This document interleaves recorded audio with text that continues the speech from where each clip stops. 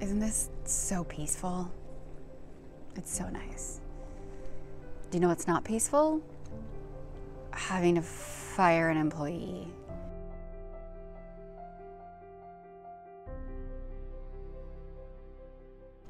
I get asked a lot of times, can I just fire my employee?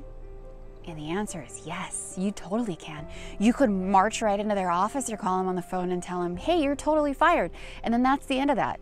But that's probably not the best way to go about it. What I would suggest is giving a person a fair chance, whatever it is they're not doing well on. You have to at least let them know. Let them know that they need to increase their performance. Let them know that they aren't behaving in a proper way. You probably also want to document it, which is really important, but it's important to let someone know what they're doing wrong before you just surprise them with a termination.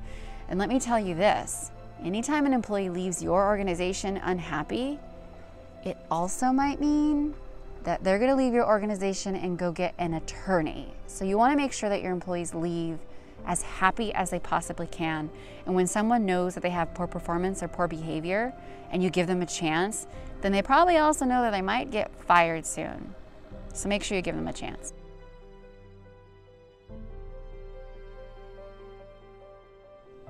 I'm also surrounded by mosquitoes right now. I'm actually realizing these suckers are going to probably start attacking me soon, so I better get out of here.